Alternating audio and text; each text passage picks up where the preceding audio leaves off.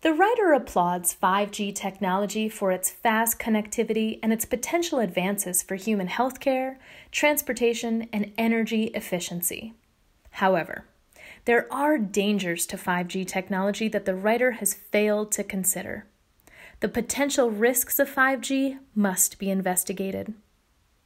First, the writer mentions that 5G will benefit our environment by reducing energy consumption. We might be able to reduce energy waste and lower electricity bills, but how might 5G affect the larger ecosystem as a whole?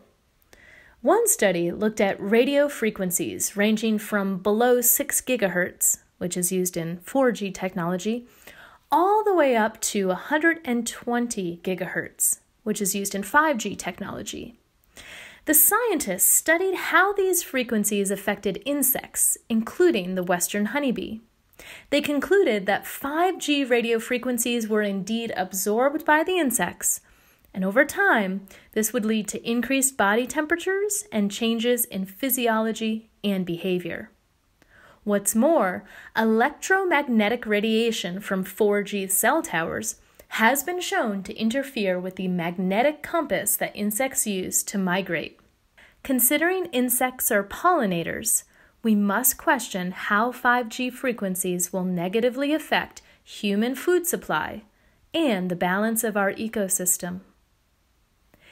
In regards to 5G providing safer transportation, the writer overlooks the necessity for a reliable and safe network connection. Networks are still unreliable in rural areas, and so driverless cars, dependent on 5G, would be unsafe in remote places. Far from cities and cell towers, rural roads have stretches known as dead spots, where network access is unavailable. Dead spots can change depending on local temperature, humidity, and rainfall. Even when connection to a 5G network is reliable, any device that is connected to the internet, including a smart car, is vulnerable to hacking. A hacker could gain access to any connected information, including a Bluetooth connection from the owner's smartphone. What's more, the hacker can potentially take control of the car's computer systems, increasing the danger of a fatal accident. Finally, the writer is convinced that 5G systems will improve human healthcare. But many scientists are calling for a moratorium on the installation of 5G networks due to the uncertainty around its effects on human health. Because 5G is so new, there have been no independent studies that have proven its safety. In fact, if we look at the effects of 2G and 3G technology, we can see the very high probability of 5G's harmful effects.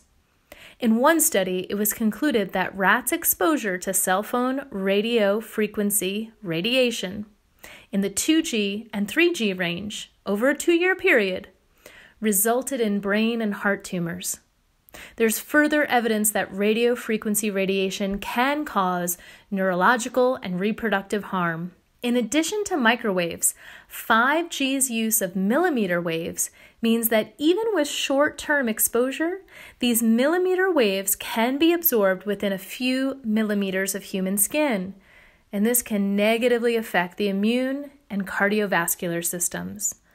Far more research must be conducted to prove 5G is even safe for humans before its use in the healthcare system.